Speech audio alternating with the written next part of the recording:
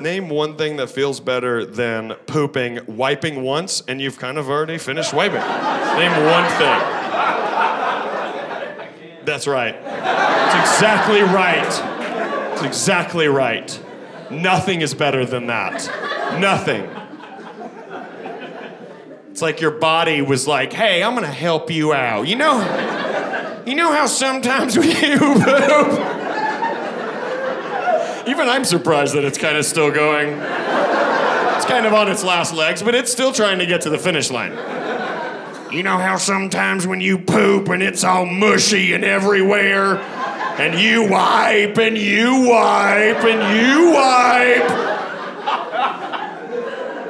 Legit serious question. You ever wipe? Guys, get him back!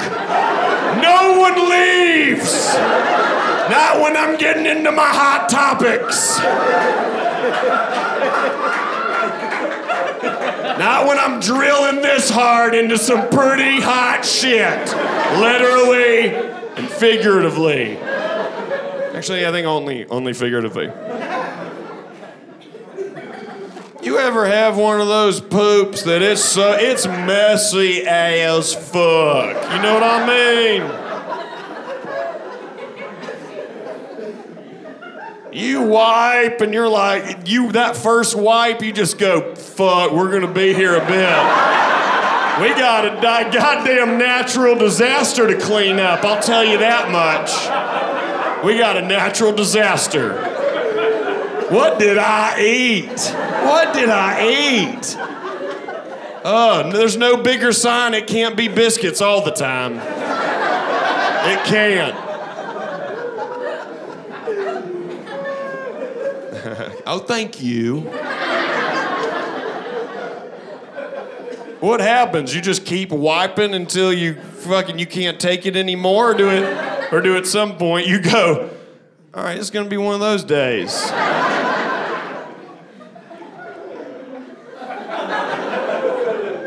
Folks, we can all sit out there and act like I'm the only weirdo who's had these moments.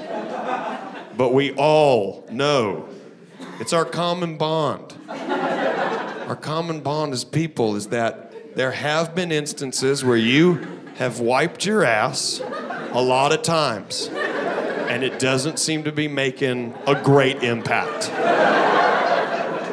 And at some point, you have to move on with your day. So you zip up shop, technical term. You zip up shop and you get back out there.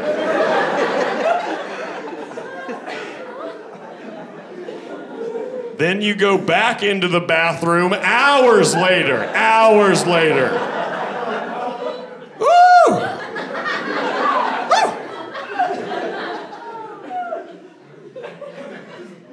And you're like, God damn, I didn't even shit, but oh yeah, that's right. That's right, I'm a lazy weirdo. Doesn't know how to wipe my butt.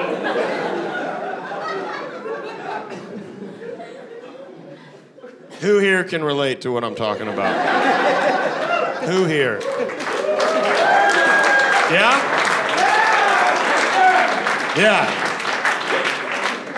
And it's that kind of honesty it's gonna take to put this fucking country back together, folks.